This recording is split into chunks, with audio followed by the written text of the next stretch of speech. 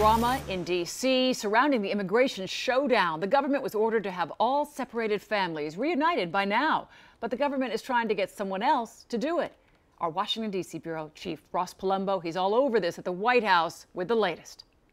Well, Louie and Lori, a federal judge has ruled tonight that the Trump administration must reinstate the DACA program, and they're giving them 20 days in order to do it. Meanwhile, a different federal judge tonight is blasting the administration after it tried to get an outside agency, the ACLU, to reunite those separated immigrant families instead of doing it for themselves. Families being separated. In the wake of the president's immigrant family separation policy, with 572 children still in custody and 410 of their parents deported, the Trump administration actually asking the court to have a non-government group, the ACLU, use its considerable resources to reunite the families after the government failed to. The government doesn't have a plan. The government's shifted the responsibility to us. A federal judge firing back, saying it's the government's sole responsibility and burden to reunify the families. Reunification that Health and Human Services Secretary Alex Azar had dismissed as easy. With just basic keystrokes within seconds could find any child in our care for any parent. His seconds, though, have turned into months, with kids waiting out every failed keystroke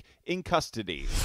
Meanwhile, Manhattan Madam Kristen Davis meeting with special counsel Robert Mueller's team. Investigators interested in her ties to longtime Trump advisor and South Florida resident Roger Stone. Stone has said Davis has nothing on him.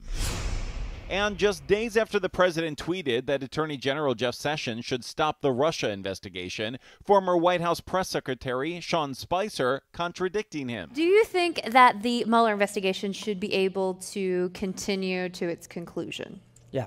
And after the president's continued attacks on America's constitutional free press. The fake, disgusting news. Spicer suddenly joining Trump's own daughter, Ivanka. No. Coming to the media's defense. I think that any democracy, especially ours as the beacon of democracy throughout the world, needs to have a free, fair, and robust press corps.